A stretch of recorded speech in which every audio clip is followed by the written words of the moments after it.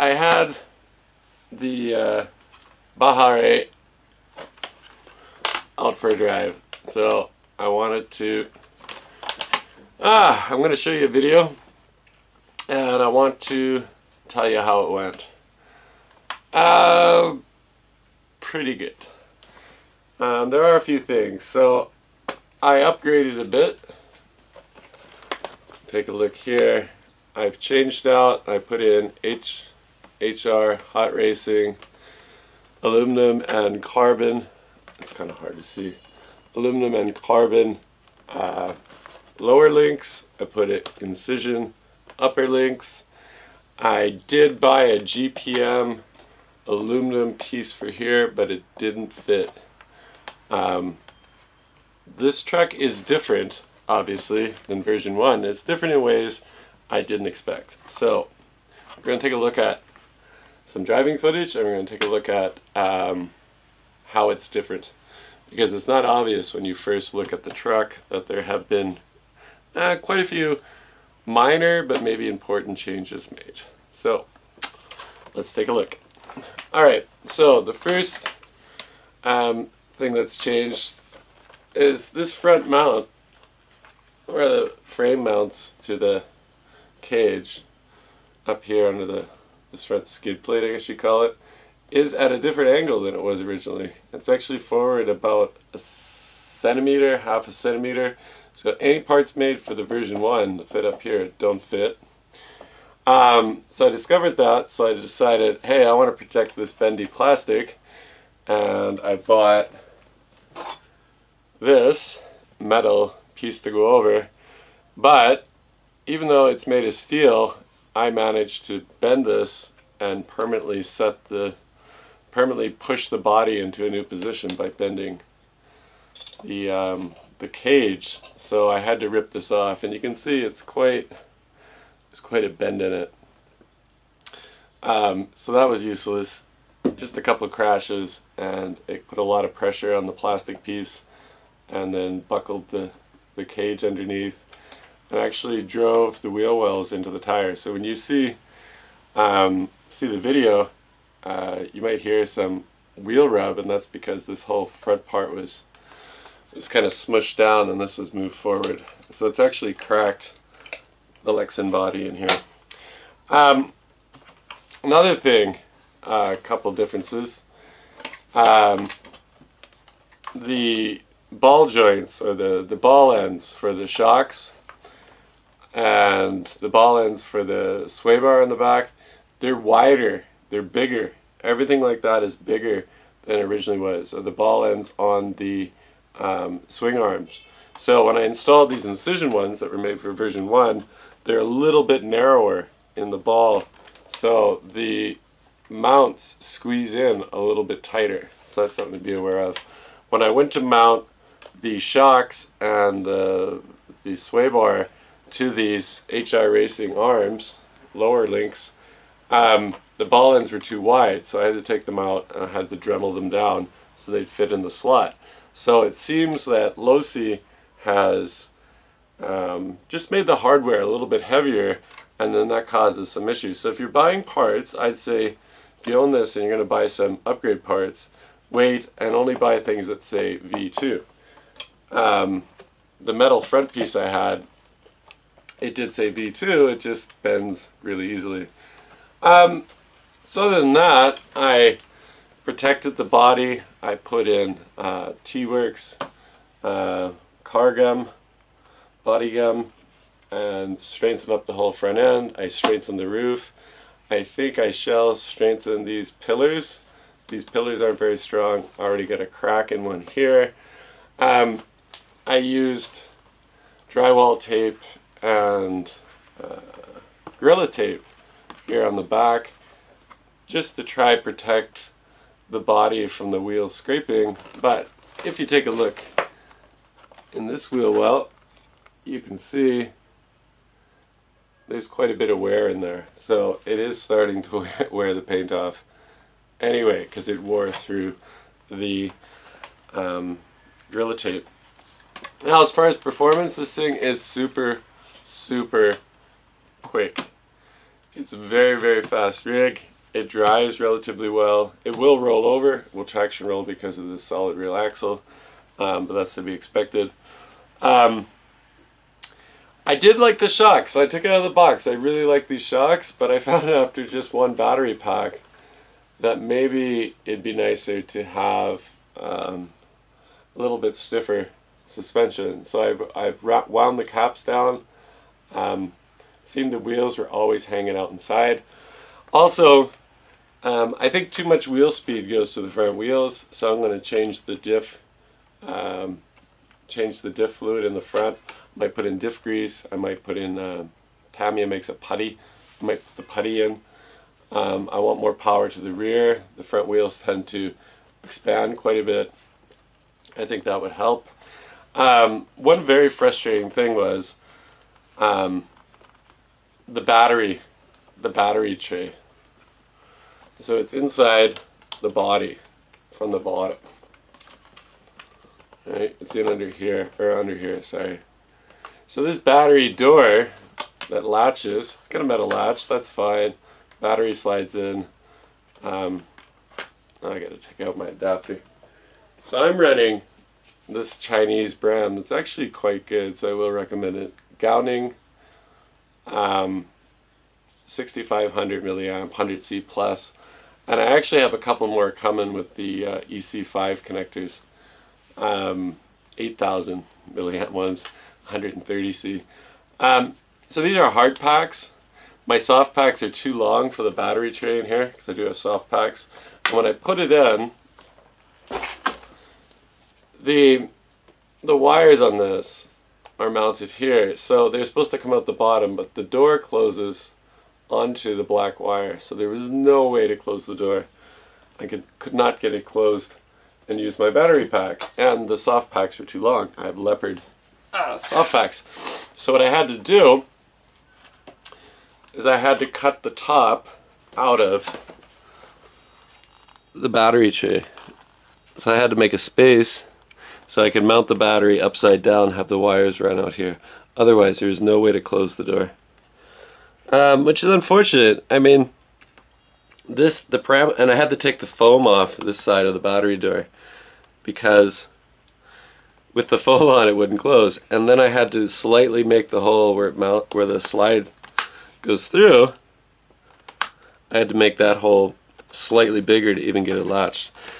So I think that's a bit unfortunate. It's a very tight fit. I didn't try with 2S. I took out the spacer for running 2S. I just ran this thing on 3S, and yeah, it's kind of annoying that it was hard to fit the battery and I had to mod it a bit to put it in.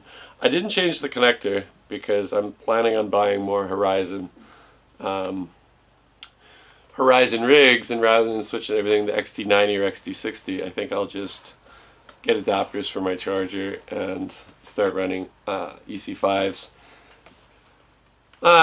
Battery packs, or change connectors to EC5s on other ones, but my LMT, I already changed it to XT, the XT version, so I guess I'll keep a few that way. As far as performance, it does run well. It runs very, very, very quick.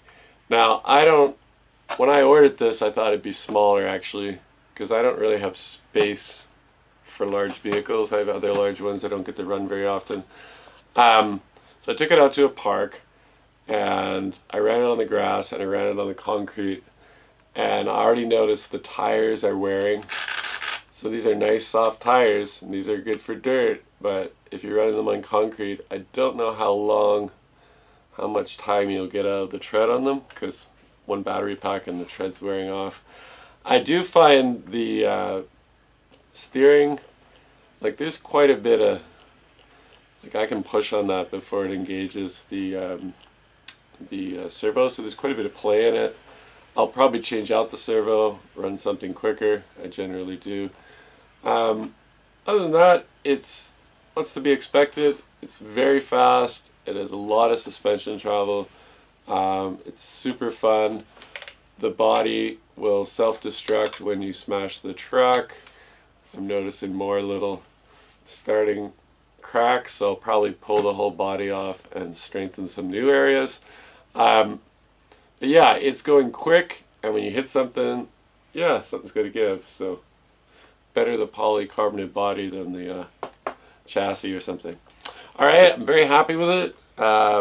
Enjoy the footage, and see you next time. All right, we're going to test out this for the first time, and I've upgraded a few things. Reinforced the body, put a nice metal skid plate on the front, new rear links with carbon aluminum, and steel links up front. Had a bit of trouble with getting a battery to fit in this battery tray, but I think everything's good. We're running 3S, so let's power it up. And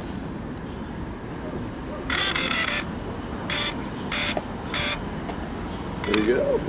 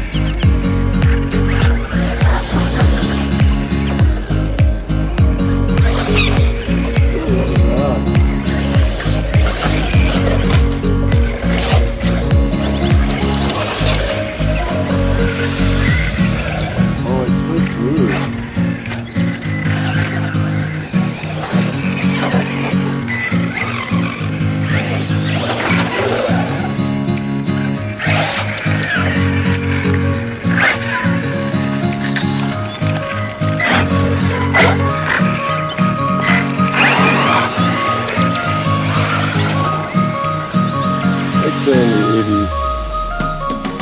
vehicle control up there with it.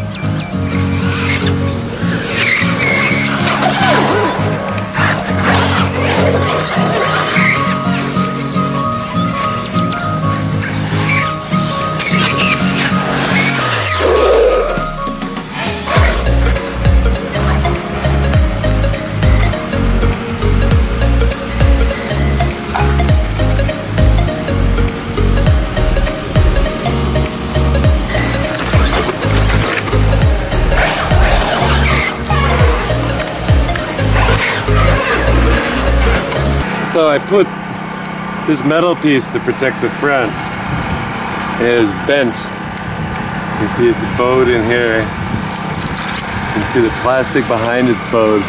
And it's pushed the whole kind of cage. See the bend in here? It's pushed everything back. So my body's sitting way too high. The wheels are clipping. Everything's been, I don't know, crunched up front. So I guess I can't use that. I have to take that off.